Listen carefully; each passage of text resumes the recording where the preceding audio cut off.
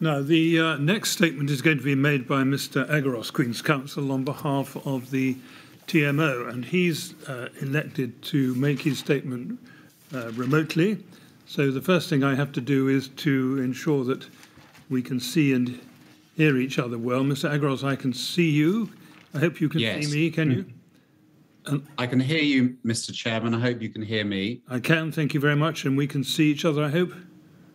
Yes, thank you very much. Good, thank you. Well, you're going to make closing statement in Module 3 on behalf of the TMO. That is correct. Good afternoon, Mr. Chairman. Good afternoon, panel members. At the outset of these submissions, the TMO wishes to reiterate that its deepest sympathies and condolences lie with the bereaved survivors and residents. So we acknowledge the immense tragedy of the Grenfell Tower fire, and nothing in these submissions is intended to diminish or detract from that tragedy. TMO witnesses gave evidence across all topics in Module 3 of Phase 2, and their evidence spanned many days. They were questioned intensively on all matters relevant to Module 3. One thing the TMO invites the inquiry to keep in mind when considering these submissions is that while the TMO continues to exist as a corporate entity, this is for the purposes of assisting the inquiry as a core participant and in recognition of the fact that it may feature in future legal proceedings. All the present directors are non-executive directors, and none was in post at the time that matters addressed in the inquiry were occurring. Considering this, the submissions made on behalf of the TMO are by way of comment on the evidence, which of course the inquiry may accept or reject, but they should not be construed as the corporate views of the TMO, as there is now no one corporate voice. So the other thing to consider is that on some occasions under questioning, TMO witnesses accepted that a certain course of action or situation amounted to a breach of the RRO. And ultimately, whether there was a breach of the RRO in particular circumstances is a matter for the inquiry, and a witness's subjective view of whether there was a breach or not is not fully determinative of the issue. The TMO also invites the inquiry to be careful to avoid passing judgment based on hindsight, and submits it should have a clear eye to what was the state of knowledge in the industry at the time when deciding whether there was a breach or not. So also to say that a particular course of conduct or situation amounted to a categorical breach of the RRO is problematic when the inquiry considers that its own experts frequently express conflicting views about how to comply with a given provision. The inquiry will be considering the RRO in detail in the later module. We'll have to grapple with the question of whether the RRO is and was fit for purpose and/or requires substantial amendment. So can I deal first with topic 2, which is the TMO's obligations and duties under the RRO, and particularly the composition of the external wall as part of the RRO.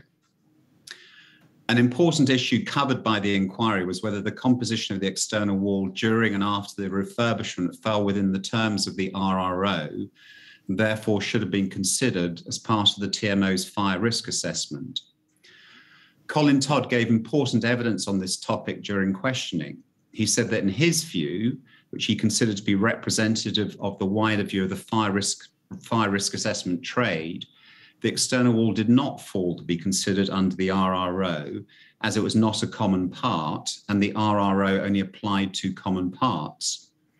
He pointed to the fact that a similar view was expressed by the then DCLG in the immediate aftermath of the Grenfell Tower fire.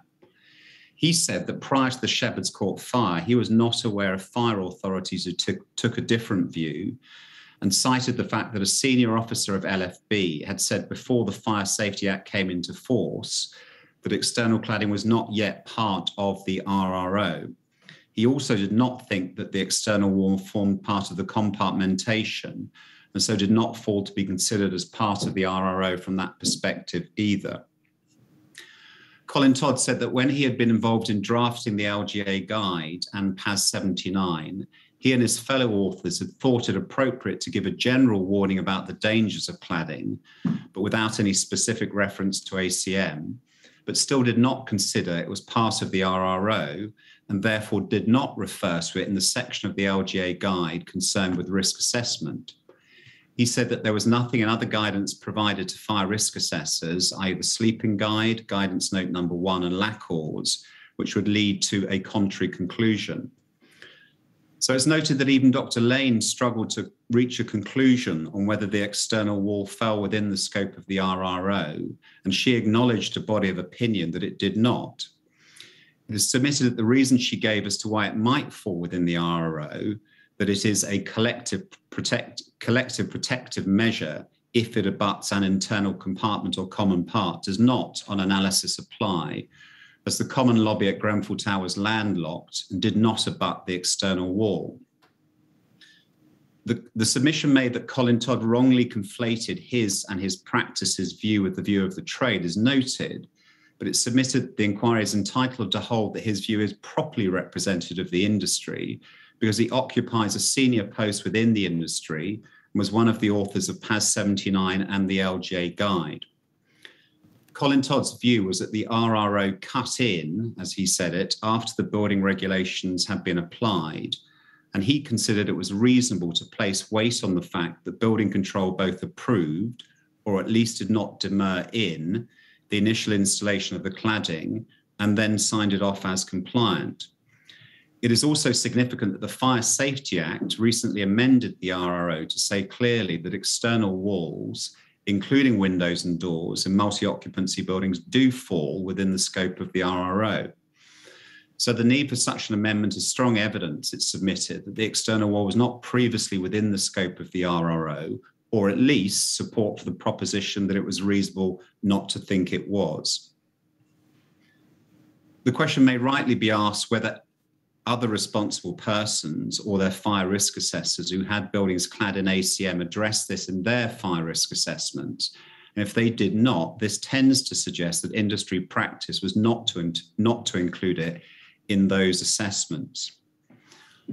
As to whether Carl Stokes should have suggested that the TMO appoint a specialist, the TMO invites the inquiry to adopt the view of Colin Todd that it wouldn't have been appropriate, and I quote, said, that it wouldn't have been appropriate to take a project that has just been completed under building regulations, and pay a rarefied specialist to come along and drill holes in it and stick a bore scope to see if any cavity barriers were in place. Dealing now with the letter from the London Fire Brigade, dated the 6th of April 2017, tall buildings external fire spread. On receipt of the letter from RBKC, Janice Ray passed it on to Carl Stokes, among others, and he confirmed that Grenfell Tower's cladding, quotes, complied with the requirements of the building regulations, lots of questions asked of Rydens and answers received back from them. While with hindsight, the sufficiency of his response may be questioned, it is submitted that it was a reasonable approach to take following an extensive refurbishment by specialist companies and in the light of the wider view about the acceptability of such cladding at the time. The TMO submits that it's highly unlikely to think that a unilateral inquiry conducted at that time, no matter how intensively it was conducted, might have uncovered the terrible error of cladding Grenfell Tower in combustible materials without adequate cavity barriers. This was a project which had been conducted in plain sight, including of the LFB during their 7.2D visits over a period of years, and at no point had any party said it was dangerously misguided. The fact that so many other buildings were and continue to be clad in similarly dangerous materials speaks to the very remote possibility that any one investigation would have exposed the deep-seated and far-ranging misconception that gave rise to the tragedy at Grenfell Tower. It's a matter for the inquiry, but the TMO submits that the more pressing question is not why the 2017 letter was not responded to differently, but why, in the light of evidence heard in Module 4 about the fire service's wider awareness of the dangers of ACM cladding, the more urgent alarm was not sounded earlier and more widely. Further, the letter sent by the LFB related to spandrel panels and not the ACM panels installed at Grenfell Tower. Colin Todd said it was right to make a distinction between them and ACM cladding. Janice Ray's response, I can confirm that it is our understanding that we do not have any blocks with cladding of the nature described in the LFB's letter was not incorrect. Laura Johnson of RBKC also understood it was not the same cladding involved in the Shepherd's Court fire. Turning now to the TMO's approach to fire risk assessments, in particular Article 9 of the RRO. When the LFB recommended that the TMO engage an external fire risk assessor, it immediately did so, and Salvus was appointed in September 2009 to carry out fire risk assessments on the TMO's high-risk housing stock. So we appreciate that the inquiry will carefully consider the circumstances in which Carl Stokes was appointed after Salvus, the quality of service he provided to the TMO, and the extent to which his performance was reviewed over time. And so this is likely to include consideration of whether there was any irregularity around his appointment, and if there was, what were its effects. In relation to this suggested irregularity, it submitted the explanation Janice Ray gave should dispel concern that the process was deliberately manipulated. She said the TMO treated all applicants fairly and equally at interview, and the interview was attended by an RBKC housing representative and another professional service colleague.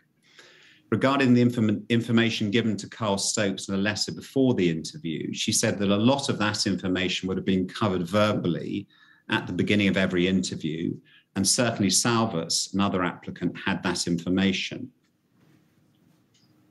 In general, the TMO accepts that although some concerns were latterly raised about aspects of Carl Stokes' performance, and there were certainly some anomalies and vagaries in his assessments, which the inquiry has scrutinised, the fact is Janice Ray was aware of them and the concerns expressed about him, but these taken collectively were not of a type that justified dispensing with him and his services altogether. In any event, on the question of his actual and ostensible competence, the inquiry cannot overlook, it submitted, Colin Todd's opinion that Carl Stokes' fire risk assessments were, in general terms, suitable and sufficient, and amongst, a quote from Colin Todd, some of the most detailed of the many thousands he had seen. Colin Todd said he did have suitable experience and training to be trained properly to be regarded as competent.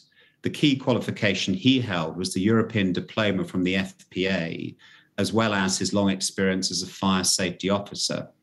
Even Dr. Lane agreed that on paper, Carl Stokes had done the correct courses. Although Carl Stokes wrongly used post-nominals, and the inquiry will assess the circumstances in which he represented himself as having these, Colin Todd thought this did not obviate the fact that he had the correct academic qualifications and merely amounted to an unnecessary attempt, as he put it, Colin Todd put it, to big himself up. Also, by the time Carl Stokes was appointed, he had done numerous fire risk assessments on TMO high-risk blocks for Salvus. So Janice Ray had first-hand experience of his work. Salvus had also quality checked his work, and all of his risk assessments were provided to the LFB for review. Colin Todd did not agree that a fire risk assessor should be sufficiently qualified and educated to be able to examine the external wall as part of his fire risk assessment. So the inquiry also explored the issue of whether the TMO should have appointed a sole practitioner such as Carl Stokes. It's a matter for the inquiry, but against the background of poor performance or alleged poor performance by so many corporate entities, the simple premise that it was inadvisable to appoint and rely upon a sole practitioner is open to question. In any event, Colin Todd said he knew of many extremely good sole practitioners who do a very good job without anyone reading or peer reviewing their reports.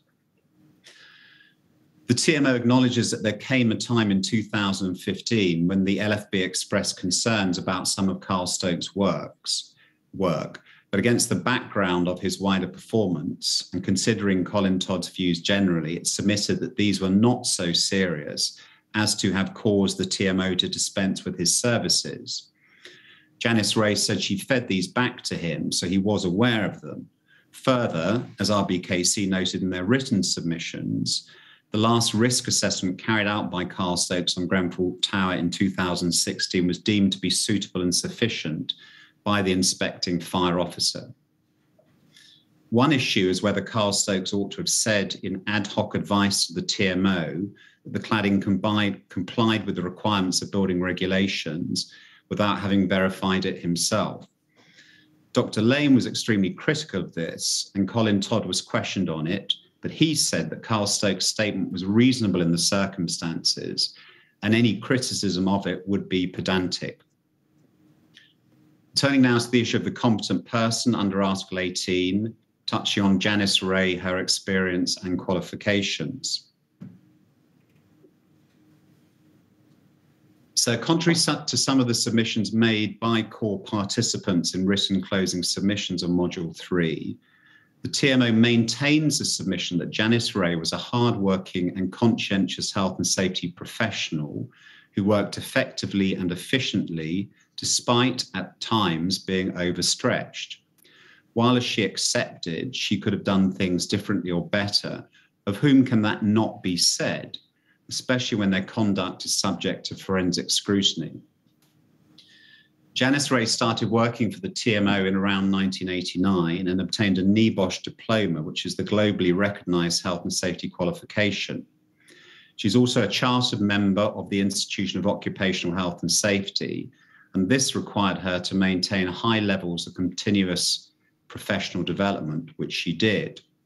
She received training on the RRO when it was first introduced and attended several courses on it.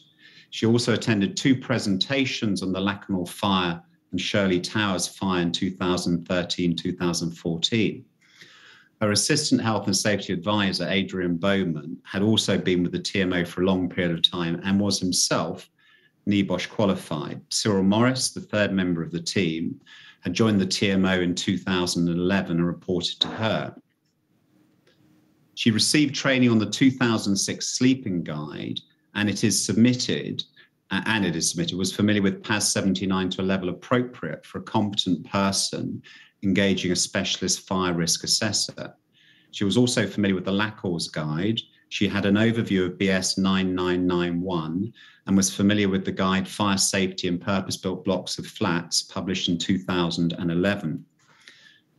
Janice Ray was far more familiar with the LGA guide, published in July 2011, and in fact had been consulted on it during its production.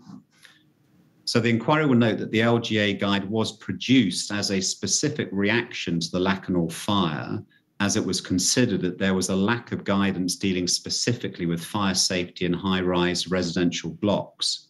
Indeed, statements made within the guide itself, which were referred to in written submissions, and so which we don't propose to go into in these oral submissions, support the proposition that it was to be used in preference to other guides, and therefore it was right that Janice Ray paid particular attention to it. She was also a member of the London and South East Health and Safety Group for the public sector, which was attended by health and safety housing professionals from different local authorities. At this forum, she inquired how others were seeking to comply with legislation and guidance and used this to benchmark TMO's compliance, including towards vulnerable residents. Her conclusion was that the TMO compared well to others, and so the inquiry has heard no evidence to dispute this.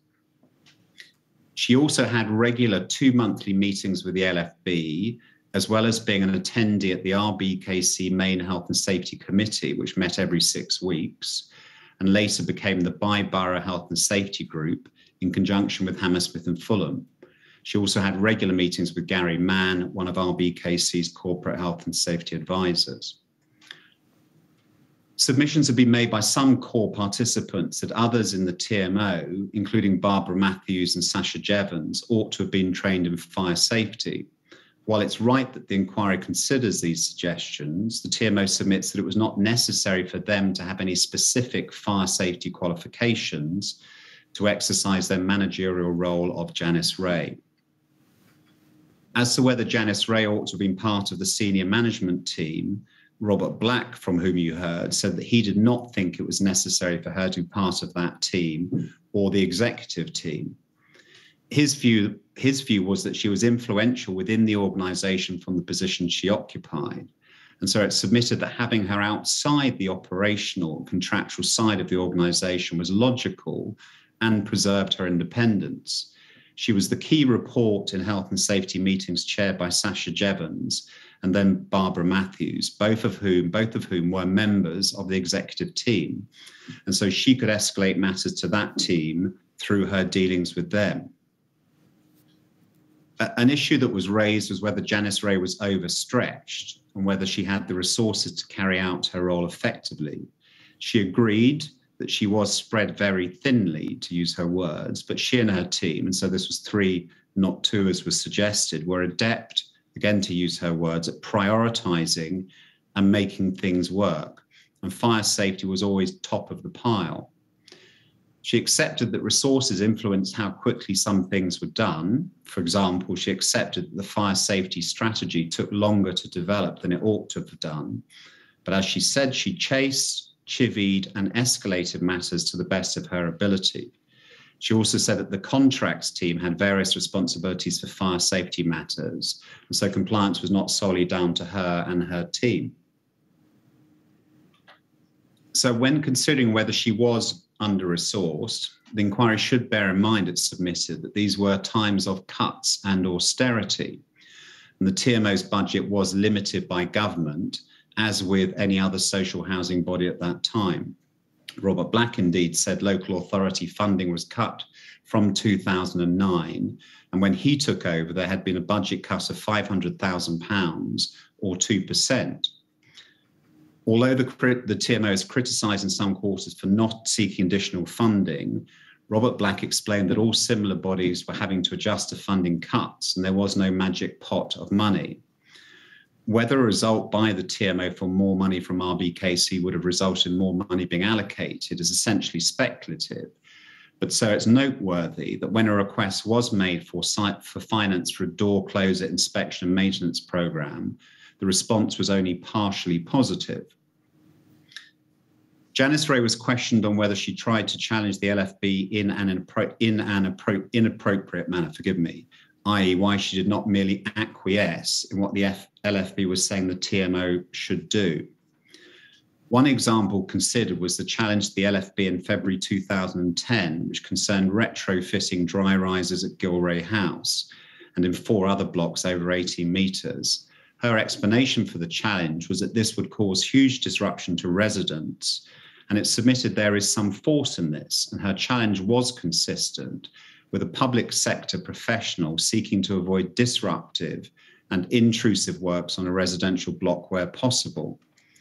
She said that she made challenges of this type to determine whether the LFB requirements were national and or across London, and it submitted that this was not unreasonable.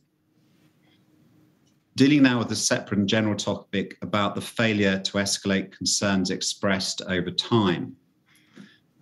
So several witnesses, including Janice Ray and Robert Black, were questioned extensively on whether the TMO sought deliberately to conceal or downplay important information from both residents and the TMO board.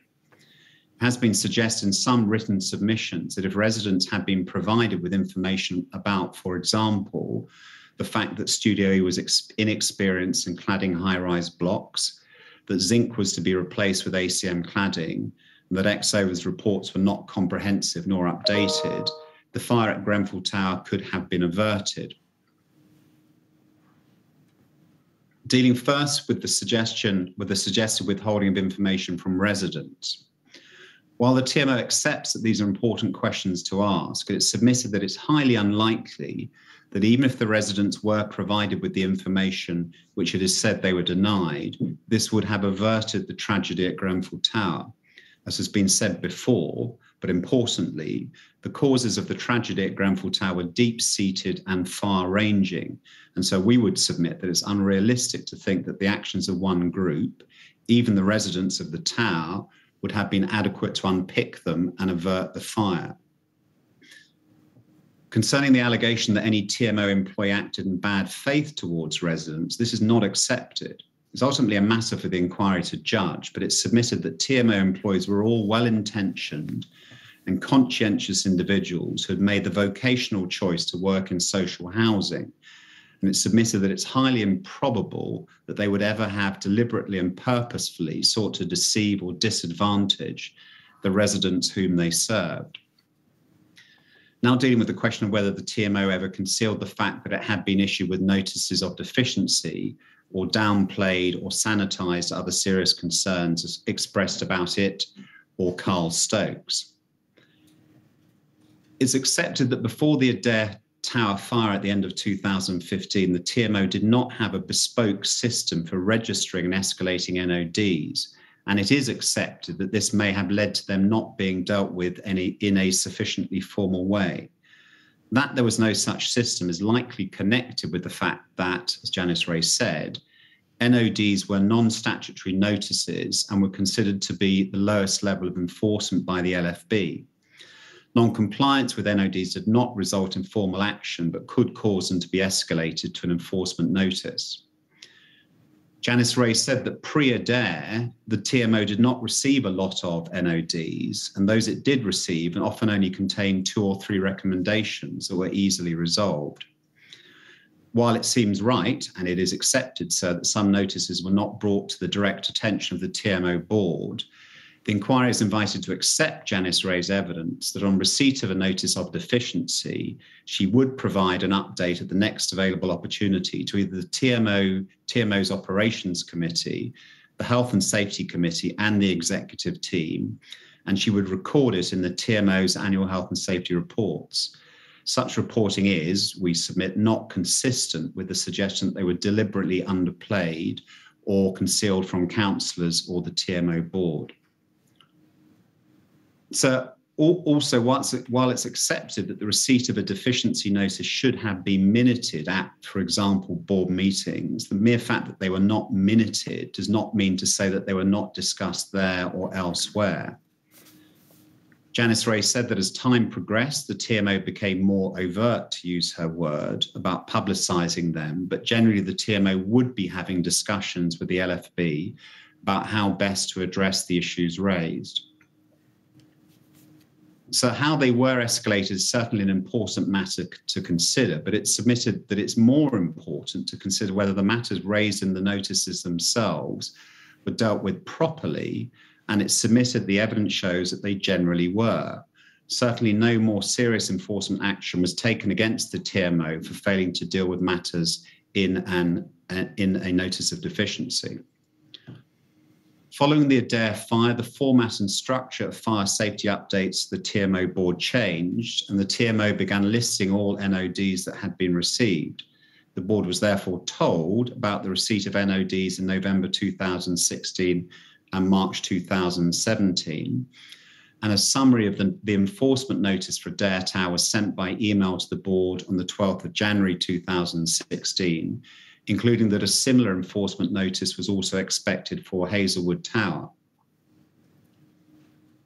In relation to the suggestion that the force of the Matt Hodgson report was hidden from the board, so whatever conclusions the inquiry reaches about the way in which the report was escalated, it cannot be said that it was ignored.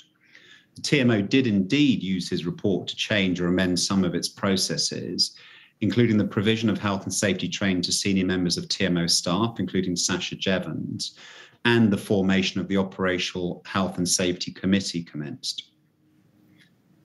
Regarding the suggestion that the criticisms of Carl Stokes were kept from the board, the first time that substantive criticisms were raised by the LFB was after the Adair Tower fire.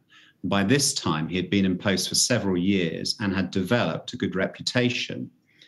His risk assessments had been provided to the LFB across time without any substantive criticism. It's also significant that his last risk assessment before the fire and after the concerns expressed by the LFB in 2015 was considered by the LFB Fire Safety Inspecting Officer, Michelle McHugh, and she deemed it to be suitable and sufficient. Janice Ray said she investigated the criticisms that were made to her and said that as there was no sustained history of concerns being flagged, she was satisfied about Carl Stokes' overall competence. Barbara Matthews pointed out in evidence that the TMO had begun a re-procurement process in relation to its appointed fire risk assessor as a natural consequence of the time that he had remained in post, And so therefore it cannot be said that the TMO was in some way hanging on to Carl Stokes, come what may, and in the teeth of adverse comment. Again, while the TMO accepts that it's right to consider whether legitimate concerns were properly escalated, the inquiry may consider the more important issues, whether Carl Stokes was competent and whether the TMO had a basis for thinking this.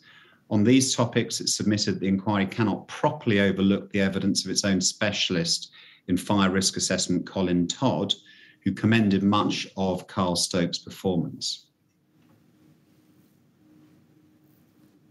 Dealing now with the FRA action backlog. A significant topic covered in Module 3 was the nature of the backlog of the fire risk assessment actions and how it was dealt with by the TMO. When considering the backlog of FRA actions, it submitted the inquiry should at least attempt to benchmark the TMO's situation with that of other local authorities and/or other social housing providers at the relevant time. In this way, it will be able to verify whether what was said by TMO witnesses that they had benchmarked TMO's performance across the sector and found it was in a stronger position than many others was correct. In general terms, the TMO submits that it always sought to keep abreast of the problem of outstanding FRA actions and always made constructive efforts to drive the numbers down. While the level of outstanding action certainly ebbed and flowed, the TMO was always making robust efforts to reduce the number. Several issues led to the high initial number of outstanding actions, as well as the number going forward. A high number of outstanding actions had arisen prior to 2012, as the TMO's responsive repairs contract with Morrison's was failing. Sasha Jevons said that there were always problems with the contractor who knew it was coming to the end of its tenure. The backlog worsened through difficulties encountered with RGE, the contractor responsible for the maintenance of fire safety equipment across the housing stock. However, when the TMO received a limited assurance rating in the RBKC health and safety audit in 2013, it did take positive steps by changing its structure and much of its personnel and re-procure the contract with RGE, which also included a lengthy adjudication process, and brought in an interim contractor, Chubb. As a direct result of the limited assurance order, the TMO brought in Matt Hodgson to conduct his review. And one of the consequences of this was the initiation, as I've said, of the Operational Health and Safety Committee, which was chaired by Sasha Jevons. The committee started to meet in September 2013, and around this time, the TMO was in the process of introducing the W2 workflow to improve the monitoring and completion of FRA actions. Janice Ray sent the relevant teams a spreadsheet of actions downloaded from W2 on a bi-monthly basis, and would also report on the status of FRA actions to the health and safety committees, which reported into the executive team, and in the annual health and safety report, and within the health and safety section of the CEO's report to the TMO board. The TMO accepts that the metric adopted in a number of these forums was completing outstanding FRA actions, rather than consistently highlighting which action items were high, low, or medium risk, and/or the age profile of the action. However, as Janice Ray said, this information was available and it was disseminated along with the status of actions on a regular basis.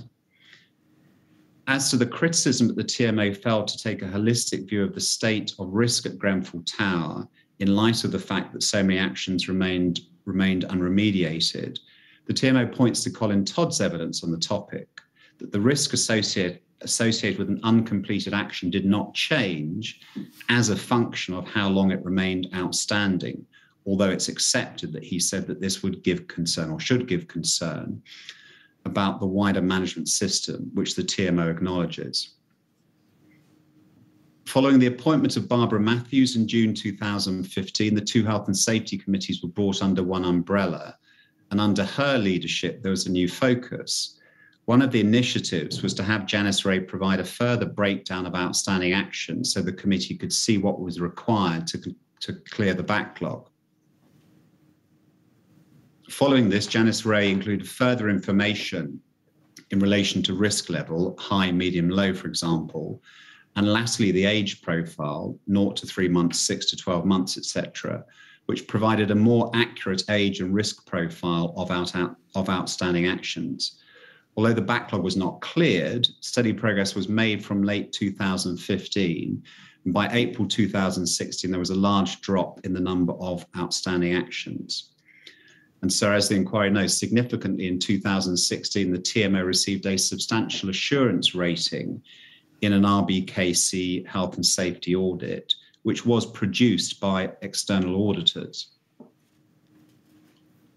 Notwithstanding the efforts made, in January 2017, Barbara Matthews expressed concern that there was still a volume of actions which had been outstanding for over 12 months and requested that teams present an action plan at the next meeting. It seems likely that the slowing of improvement was because there had been another handover between two contractors, RGE to Allied Protection, which created, as Peter Madison put it, a turbulence in terms of performance during the transition period.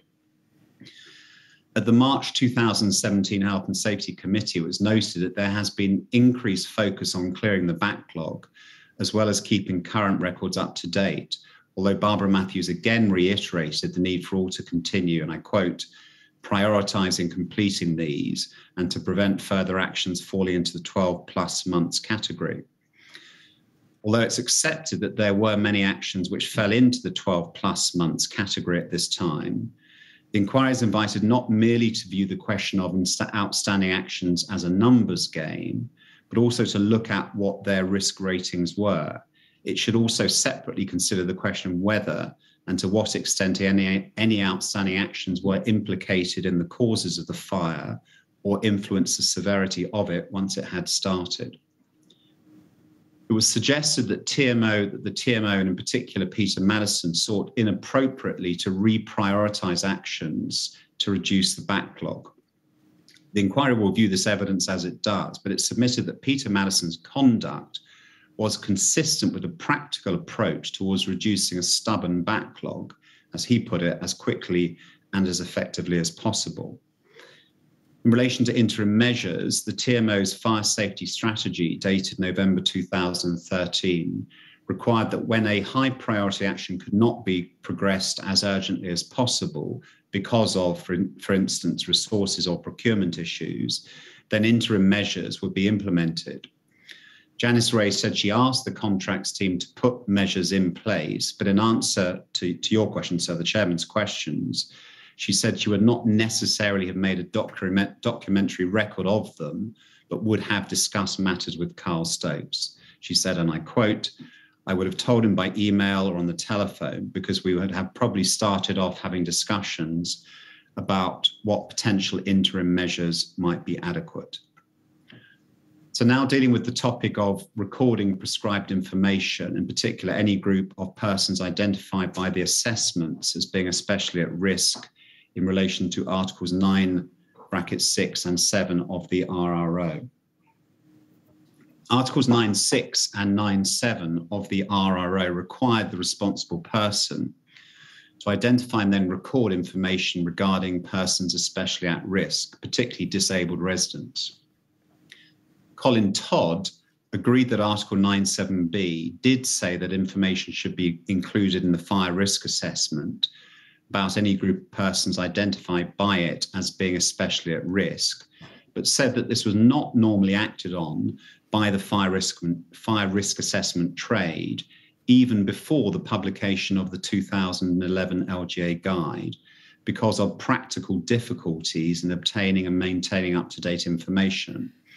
Therefore, he said he would not normally have expected to see a detailed person-by-person breakdown in a fire risk assessment. But sir, and the TMO concedes, he did say that he would have expected Carl Stokes to ask whether the TMO had any arrangements in place for giving assistance to disabled people and whether it had some high-level generic information. While Dr. Lane took a different view, as she often did, as compared with Colin Todd, it submitted that his view is likely to be more representative of the practice of the fire risk assessment trade at the time, and therefore a better yardstick for measuring the TMO's compliance. Dealing now with PEEPs. The TMO's general approach towards PEEPs was captured in Janice Ray's evidence.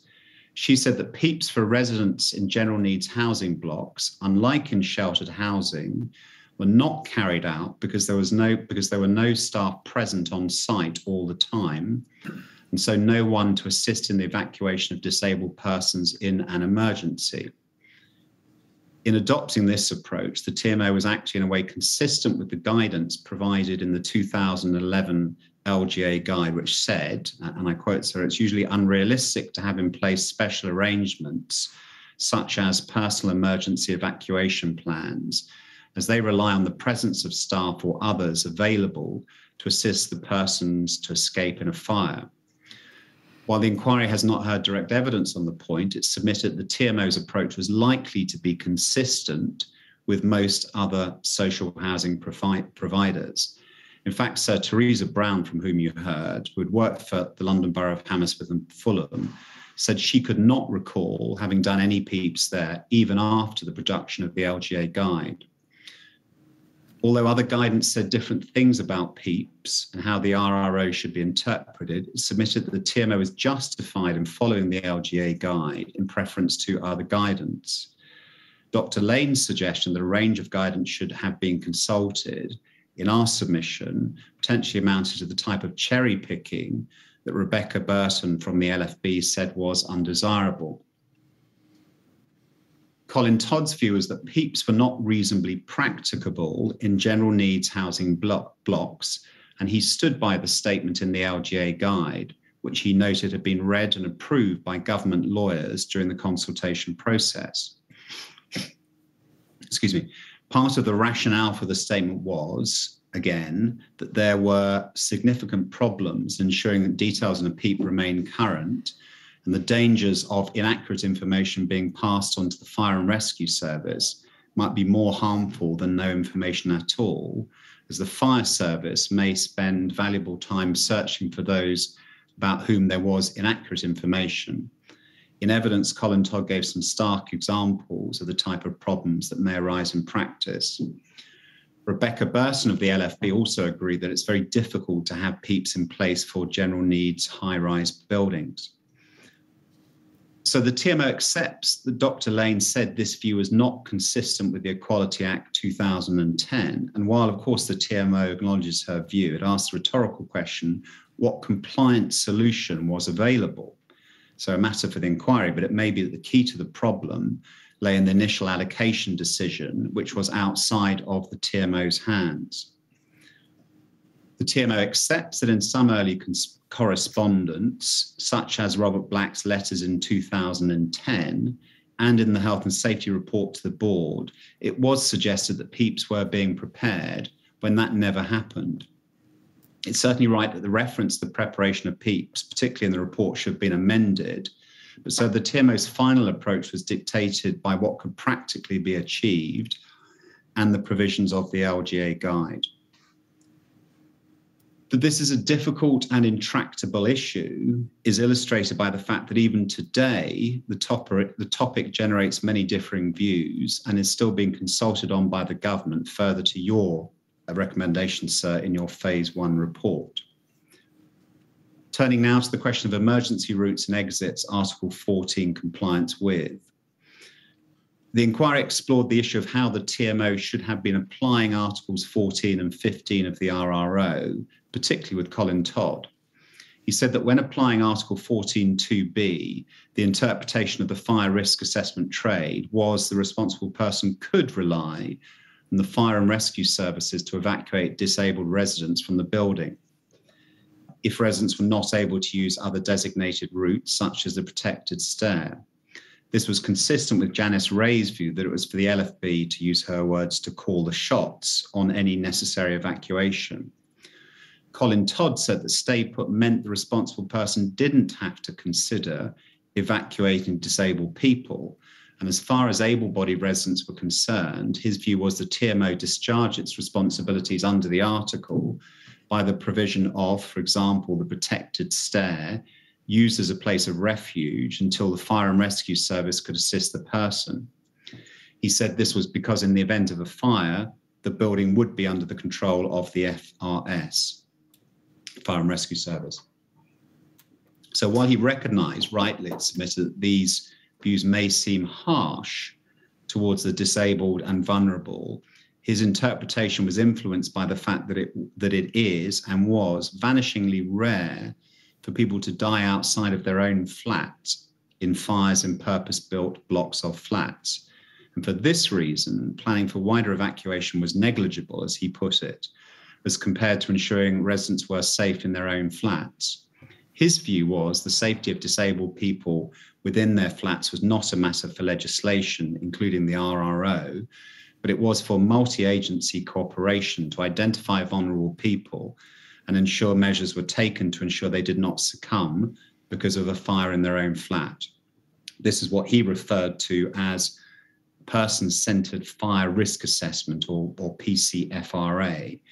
And so in this context, Teresa Brown said the TMO was concerned to identify those who were vulnerable and to refer them to neighbourhood teams when they needed additional support. Janice Ray said consideration was given to the safety of vulnerable individuals within their own homes, citing how the TMO focused on hoarders and those whose sense of vulnerability led them to put protective metal gates on their front doors, which might hamper the LFB in their efforts to rescue them. So as the inquiry knows, around and before 2017, the TMO was making efforts to improve the data it held on vulnerable residents in its electronic systems, although it's accepted that the list produced on the night of the fire was incomplete. So rightly, Colin Todd was pressed on how his view could be squared with the contents of BS 9991, which suggested something different. He said that BS 9991 was primarily concerned with designing and managing new buildings and was an alternative to ADB. And whereas PAS 79 referred to the need for PEEPs, it too concentrated on non-residential buildings, recognizing there would not be staff available to assist in the evacuation of a disabled resident in the event of a fire, as there was in business premises. Dr. Lane said BS 9991 and the LGA guide should be read together, but she could not reconcile the two. She said she was not aware of any parts of PAS 79 not applicable to residential buildings, but it submitted that Colin Todd's view is to be preferred on account, amongst other things, of the limited reference to residential blocks of flats in that document. Whatever the inquiry may conclude in relation to the application of guidance, Dr. Lane said that what was key was the responsible person needed to ensure that the internal compartmentation and external wall remained, as she put it, reliable, so that they, and again to use her words, so that they are not entering into the deeply complex territory of needing to plan for the total evacuation of a high-rise residential building. Realistically, we submit she agreed with your suggestion, sir, that in most cases, the risk of a catastrophic failure of a building of a kind that would require a total evacuation is too small to justify taking precautions against it. Turning now to the issue of emergency plans, procedures for serious and imminent danger, and for danger areas, Article 15 of the RRO. The question of emergency plans and the sufficiency of the TMO's emergency plan also needs to be considered in the light of the LGA guide, which says in paragraph 79.1 that rarely in purpose-built blocks of flats will it be necessary to have a more elaborate emergency plan than a simple fire action notice, nor will it be universally necessary to display such notices. Colin Todd said the majority view was that in a block of flats, the Article 15 duty was satisfied by having a stay-put strategy. He recognised that to call this an evacuation strategy was probably a misnomer because it was essentially a non-evacuation strategy. He did not say that a stay-put strategy without more provided an answer to Article 15, however. Rather, he stated the duty holder might be expected to tell residents that they should leave their flat if a fire started in it, and leave if instructed by the Fire and Rescue Service. And so as the inquiry knows, by the time of the fire action notices had been installed in the communal areas at Grenfell Tower, and these read, and you've seen the notices, if you are safely within your flat and there is a fire elsewhere in the block, you should initially be safe to stay in your flat keeping the doors and windows closed. On arrival, the fire brigade will make an assessment and will assist with evacuation if required. While the sleeping guide said it was necessary to have an emergency plan to deal with any fire situation, it said that in simple premises, the emergency plan may be no more than a notice, but should be more detailed in multi-occupancy and complex premises. Colin Todd said Grenfell Tower was not a complex premises. Rebecca Burston also considered Grenfell Tower to be a simple premises, as it only had a single stair. So moving on now to discrete aspects of topic 3 of active and passive fire safety systems at Grenfell Tower, and dealing with the flat front doors and door closers, including the initial procurement of doors and their installation. So the TMO recognises that out of the many topics considered in Module 3, one likely to give the inquiry particular concern is the topic of flat front doors and door closers, especially in the light of the BRE findings. It has been the subject of intensive and often critical comment in the written submissions of many of the core participants. The inquiry heard detailed evidence about the circumstances in which the TMO embarked on a door replacement programme. The TMO liaised with the London Housing Consortium on the scope of the flat door replacement programme, and the LHC provided access to an approved shortlist of companies in accordance with a framework agreement. One of the companies on the LHC's pre-approved shortlist was Manx Master Door. It seems that although originally indicated, the requirement for smoke seals was missing from the final specification set out in tender documents supplied to Manx Master Door. Manx Master Door ceased trading in 2014, and no witness then employed by it gave evidence at the inquiry. So the TMO submits that the inquiry should view with caution what is said in the statements made by Manx Master Door employees. And despite what some of those statements say, there is a strong argument that Manx was contracted by the TMO to provide FD30S doors, and that is what they purported to supply, not least because it was known the doors were to be flat front doors, and it was part of the contract that they comply with regulatory requirements. And so it's a matter of the inquiry, but it's noted that both RBKC and BSR Team 1 agree that this is what was contracted for.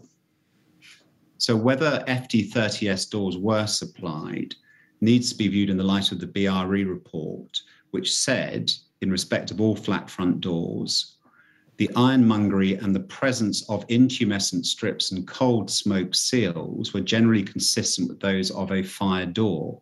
However, no labels, tags, or other markings were found to indicate the door was a fire door. So it should also be kept in mind that Carl Stokes gave the TMO clear written advice that the doors were FD30S, although he failed to insist on test certificates being provided. Colin Todd, when asked about this, said that it was reasonable for Carl Stokes to come to that conclusion in light of all the evidence presented to him. Alex Foman of LHC attended the pilot installation and thereafter checked 10% of the doors installed for quality of installation. In his statement, he said that he would do a visual inspection of the intumescent strips for their presence. The evidence about the door's inability to resist fire for 30 minutes is deeply troubling, and further investigation showed the non-compliance between what Manx tested and supplied was on a nationwide scale. Whatever conclusion the inquiry reaches about the smoke seal element of the doors, it is submitted that the TMO cannot rightly be criticised for the fact that the doors were not able to withstand fire for 30 minutes. Turning now to the question of maintenance and inspection following installation. So it's also recognised that TMO was on notice that some residents were disconnecting door closers. And there is evidence that one of the estate service assistants, Seamus Dunley, disconnected some. Janice Ray became aware of this and told Siobhan Rumble, from whom you heard in evidence, to tell him, Seamus Dunley, that he should desist. And the latter confirmed in an email that she had done this. The TMO acknowledges that the LGA guide, particularly the bullet points under 82.3, suggested that 6 monthly inspections should be carried out to identify potential defects and make sure doors remained in good condition. The TMO also acknowledges the evidence of Andy Jack from the LFB about a meeting in 2012, where he says monitoring and maintenance of door closers was discussed. Janice Ray said she did not well recall the meeting with him or any suggested periodicity for checks. Janice Ray accepted evidence there was not an holistic program for inspection of maintenance, but the TMO had the intention to check door closers, including when flats became void and when the utility company, mainly the gas company, gained compulsory entry. However, as regards the latter check, she said the utility company had refused to consent to carry out an inspection on their visit. And so it's to be noted that these checks were checks of the type that were discussed, apparently, at the meeting with Andy Jack in 2012. Janice Ray said she was not aware of anyone who had a 6-monthly inspection program in place, and all, so far as she was concerned, were struggling with the issue. After the Adair Tower fire, it became clear that there had been a genuine misunderstanding between the TMO and the LFB about what the latter required of the TMO in terms of inspection and maintenance of self-closers. Janice Ray said that she had believed the TMO was supportive of the TMO, that the LFB was supportive of the TMO's approach. When considering how this confusion arose, the inquiry may note that notwithstanding the meeting with Andy Jack in 2012, the TMO had provided many fire risk assessments outlining its current practice on door closers to the LFB over the years and had not been challenged on the approach. Also in December 2013, Janice Ray emailed the LFB setting out what was its approach to door closers and never received a response, still less one that demurred. In fact, even at the meeting between Rebecca and Janice Ray in January 2016, where the LFB made it plain that the TMO's approach hitherto was not adequate, Rebecca Burton had said that checks could be done yearly, not 6 monthly, as the LGA guide suggested. That Rebecca Burton was advising differently to the LGA guide is indicative of the problematic nature of the exercise. And so it's also relevant that Carl Stokes never told the TMO that the guidance suggested a 6-monthly check when it's submitted he reasonably ought to have done. The discussions with the LFB in January of 2016 led to Janice Ray acknowledging in the September 2016 paper for discussion that the LFB was advising that the RRO requires regular inspection / maintenance of self-closers, and landlords must not rely exclusively on void checks to undertake these inspections. It's accepted that this occurred some 9 months after the meeting with Rebecca Burton in January 16, as was explored in evidence.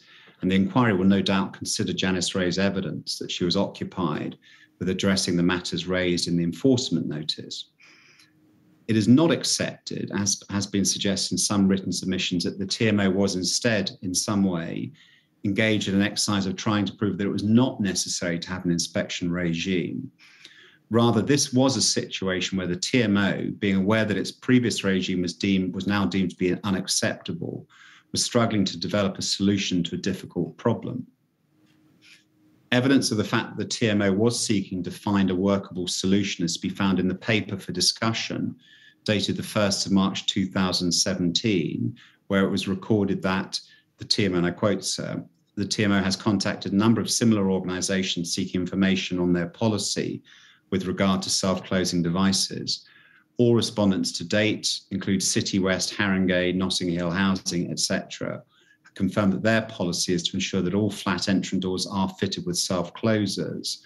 However, approaches to inspection maintenance of these devices are much less clear," and that's the full quote, sir, or part of the quote. Janice Ray said that communications at the London and South East Housing Fire Safety Group revealed that while participants said they were regularly inspecting door closers, on closer analysis, this was only when properties became void and there were major works. From her recollection, there were no dedicated inspection regimes of the kind that the TMO was trying to set up. As the inquiry knows, once attention was drawn to problems with self-closers, the TMO set about implementing a programme for flat door and self-closer inspection and maintenance, which it expected to be completed within 3 years. It took its proposal to RBKC as it involved a large separate capital expense, and RBKC said the programme should be spread over five years and not 3 years, and also refused funding for the inspection regime. The TMO notes what's been said in some of the core participants' closing submissions on the question of whether the TMO should have placed greater pressure on RBKC to complete the programme within 3 years, but submits that this is an unreasonable criticism of it.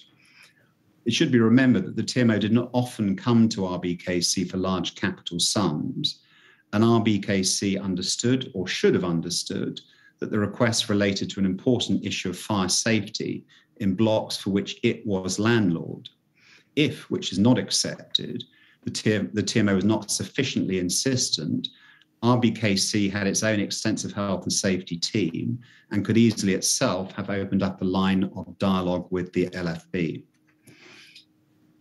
So dealing with some discrete matters, regarding whether all the matters in the November notice of deficiency were closed out, and in particular flat 44. In evidence, it was put to Janice Ray, apparently based on the BRE schedule, that it was a non-functioning door closer. And while it's right that the schedule said this, the full report said, and I quote, "Sir, the front door was destroyed. However, the metal frame was still in place. There was a hole concealed in in-leaf door closer, and the closer was found in the debris close to the door threshold. 3 barrel hinges remained attached to a frame, and there was also a metal closing chain present. And therefore, the picture may not be so clear as was put to Janice Ray in evidence. Also, the statement of the resident of flat 44, Turafat Yilma Girma, who lived there with her husband and son, says she left the flat twice, and on the second occasion, she locked the door behind her and ran to the stairwell with her husband. As regards other checks on flat front doors, Janice Ray said Carl Stokes was also inspecting a percentage of door closers as part of his fire risk assessments, including some from inside when he could gain access. Colin Todd said that the way that Carl Stokes approached checking front doors represented custom and practice for fire risk assessors at the time. And as to whether he should have recorded which doors had been inspected as part of the sample, he said he would do so, but not all fire risk assessors would. Matthew Ramsey from the LFB said he could not give a figure for how many doors he would knock on or what was an acceptable sample. He said his concern would be in relation to the condition of the doors that he did find. He said if Carl Stokes knocked on 5 doors and managed to get 5 open and all was self-closing, he would be reasonably happy. And so this approach is broadly in line with what Carl Stokes described himself as having done. Lastly on this topic, Janice Ray said she also expected tenants to let the TMO know if there was any problem with their doors. Specifically, Section 5.3.1 of the tenancy agreement required that the tenant will report all repairs and defects in the premises to the landlord or its agent immediately. So this is not to shift responsibility back onto the residents, but also to acknowledge that residents could themselves request such repairs. So now turning, I hope, briefly to 2 last topics, which is firstly the lifts at Grenfell Tower and then the gas riser replacement. The lifts at Grenfell Tower were originally installed in 1971 and refurbished in 2002 to 2006. Minor works were also carried out to the lifts during the refurbishment project in 2012-2016. Mr. Howkins is unable to say whether the original lifts complied with the standards applicable in 1971 in every respect, but can say that the fireman's control switch did. The evidence in Module 3 touched on the question of whether the work in Project 1 was sufficiently extensive to require the lifts to be upgraded to modern firefighting standards. Many who gave evidence did not think that the upgrade was extensive enough to require them to be upgraded to those standards. And so whatever conclusions the inquiry reaches on this point, it should be noted the TMO was not advised by its specialist lift consultants, Butler and Young, that they should be so upgraded, even though Butler and Young had been asked to advise on the topic. And so it's right to say that Mr. Howkins said they should have advised on this.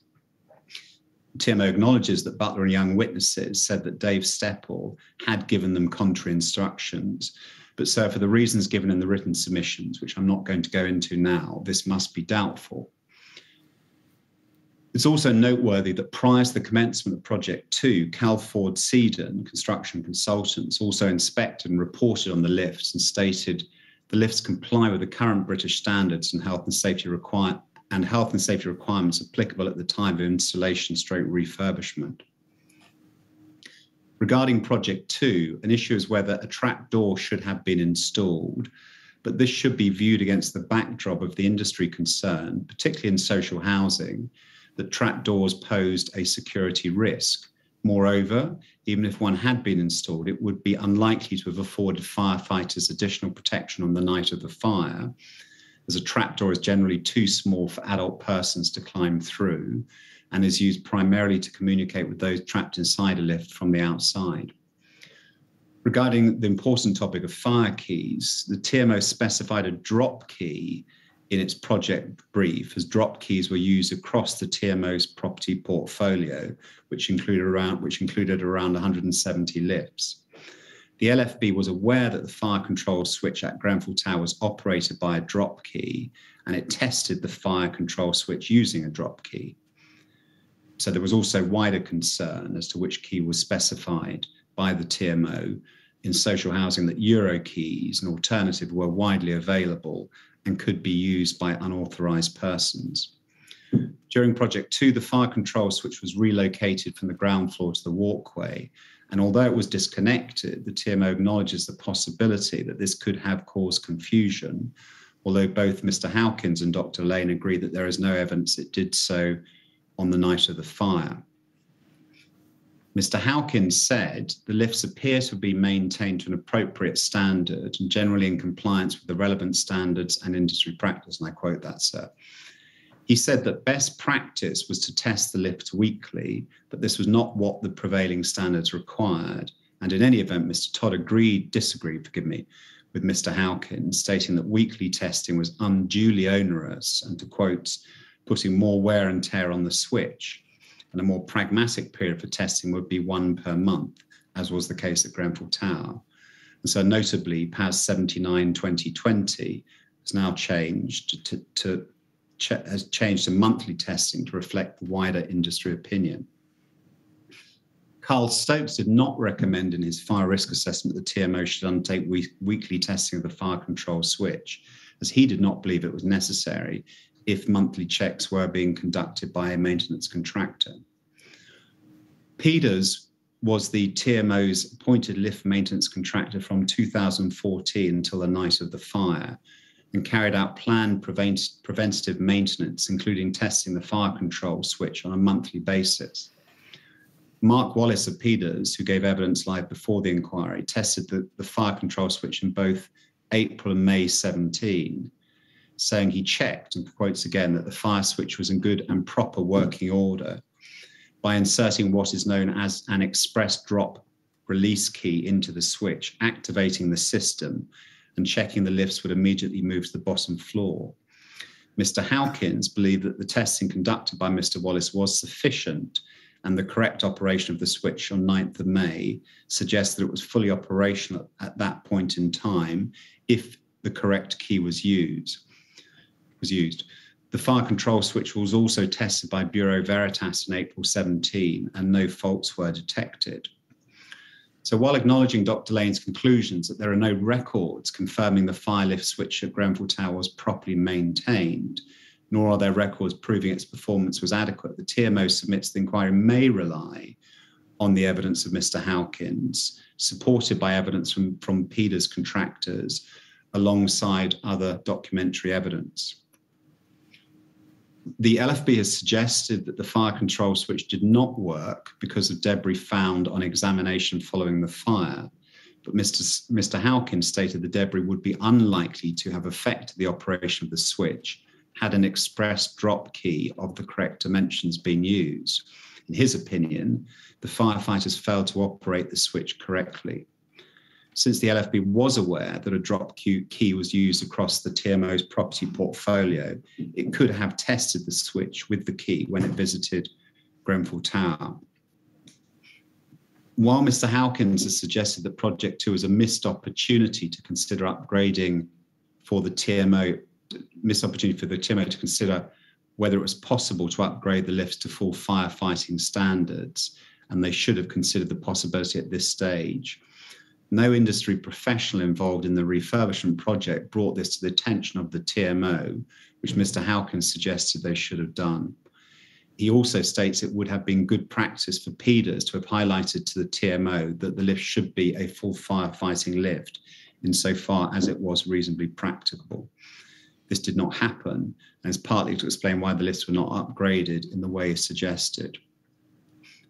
So importantly, Colin Todd told the inquiry that London, to use his words, is awash with buildings that have firemen's lifts, and probably a day does not go past without a fire and rescue service somewhere in the country using a fireman's lift. Now, touching on the question of TMO policies on firefighting lifts.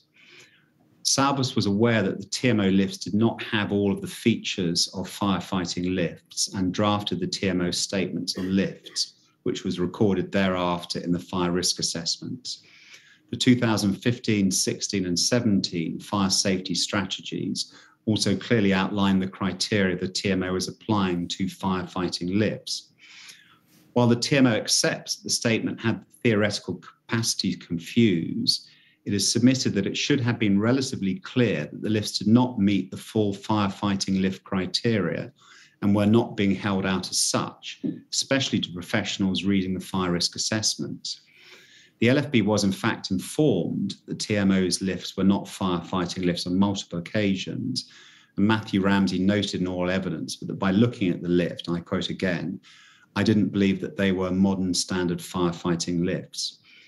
The TMO also attended various familiarisation sessions at Grenfell Tower and across the TMO's housing stock, where they would take control of the lifts using the fire control switch and drop key. Finally, and significantly, it's submitted, Roger Anthony of Apex told the inquiry that he had never seen a fully compliant firefighting lift in any local authority building, which is supported. We submitted Colin Todd's evidence that he had never seen a block of flats with an evacuation lift. And so now, lastly, dealing with the topic on gas risers at Grenfell Tower before I come on to my conclusions. By the time of the fire, Cadent had reinstated the gas supply at Grenfell Tower via the new riser, but the boxing in of the laterals in the lobbies had not been completed. Cadent, as a statutory undertaker, had the right to carry out works without obtaining planning permission and or without the need to consult relevant stakeholders. Under the notifiable CDM design and build project for the replacement of the riser, Cadent was the client and Trio was the principal designer and principal contractor. The TMO held no CDM role and was not a party to the arrangement. In fact, it had been the TMO's preference to buy out the gas, thereby allowing residents to switch to electronic appliances and prevent further intrusive works taking place at Grenfell Tower. But in November 2016, Cadent decided that, and I quote again, a buyout was unachievable as it was unlikely that the required agreement of all gas users in the tower would be obtained, as the majority of them still use their gas supply. Mr. Dolan suggested the TMO restricted Trio from putting the riser on the external facade of the building. But in fact, it was never feasible to put it there, as all the available space was occupied by residential accommodation, and there were no common parts onto which the riser could be placed. Short of the riser running through residents' homes, which was impractical and undesirable, there was therefore no other practical route for the communal pipework. Struggling to find another solution, Thus it was that Trio requested permission for the pipe to be installed in the stairwell of Grenfell Tower, advising the TMO it was the most prudent way forward, and I quote. Mr. Dolan also said the TMO approved the design, but this is incorrect, not least because the TMO had no design responsibility. Trio thought they did not need to make an application to building control in relation to the works, which Beryl Menzies said was wrong. In fact, she considered the proposed works were in breach of the building regulations, as the works made, and I quote again, made the situation worse in terms of fire safety, on the basis that, again to quote, to have a combustible gas supply in the only escape route and the firefighting shaft is very bad practice. Trio represented to the TMO that it would carry out the work safely. Its emails contain the sign-off, we work safely or not at all. The TMO did raise safety concerns with Trio, tasking Carl Stokes with attending site and commenting on the new riser. And in an email dated the 10th of February 2017, Trio told the TMO in response to safety concerns raised, and I quote, once the pipe network is installed, we will box in to provide fire protection and seal holes that are not needed to provide a flow of air through the box sections. On completion of our work, we will provide documentation to confirm the fire worthiness of our installation. Mr. Dolan accepted that it was Trio's responsibility to evaluate the safety and compliance of the risers, noting that every project went through a design risk assessment, but he accepted in evidence that the design risk assessment process was flawed and weak. So the TMO acknowledges that residents, including the GTLA, raised concerns about the gas riser and that there was a request for the appointment of an independent health and safety advisor to consider the works. The TMO did pass these concerns on to Trio and the National Grid and pressed them to respond as a matter of urgency. It also instructed Mr. Stokes to assess the risks and sought further advice from him as the work progressed. He prepared a report which was passed on to Trio and the National Grid. Janice Ray contacted Building Control, and they said they would generally not be involved in such projects unless there was an impact on the means of escape. She advised them that the work was impacting on the means of escape because the new riser was being installed in the single communal staircase. But despite this, Building Control did not consider it needed to be involved. So considering all of that information, in all the circumstances, it submitted Dr. Lane's conclusion on the topic that KCTMO top management failed to seek assurance that the risk to relevant persons pending completion of those works was being adequately controlled are untenable. And so now, finally, conclusions. So the TMO acknowledges the immense tragedy of the Grenfell Tower fire, and nothing in these submissions is intended to diminish or detract from that tragedy. The TMO submits that the evidence heard in Module 3 shows its employees and officers were hardworking and diligent in their management of projects relating to Grenfell Tower, including seeking the proper assurances on safety from expert contractors whom they employed or with whom, as with gas providers and the National Grid, they had only an arm's length relationship. While the TMO acknowledges that not all aspects of its management of the active and passive fire systems were optimal, whatever conclusion the inquiry reaches on the state of repair or maintenance of those systems, none was expected to perform in the extraordinary conditions that pertained on the night when non-compliant fire-propagating products, widely misrepresented and thus misunderstood, have been installed. It's also suggested on several of these topics, the inquiry should benchmark the TMO's situation against that of other local authorities and or social housing providers at the relevant time, rather than holding the TMO to a higher standard applicable only through hindsight. And for example, sir, on the evacuation of disabled persons from high-rise general needs blocks and PEEPs, the fact that this issue remains unresolved at a national level to this day demonstrates that the TMO's approach was no different to that of any other UK provider of general needs social housing then or to this day. The inquiry will no doubt also carefully consider the fact that non-compliance consider the non-compliance between the doors supplied by Manx Master Door and their test results were not confined to Grenfell Tower, but was on a national-wide scale. And so can I say, finally, the TMO continues to offer its full support to the inquiry in fulfilling its important statutory functions. And those are my submissions.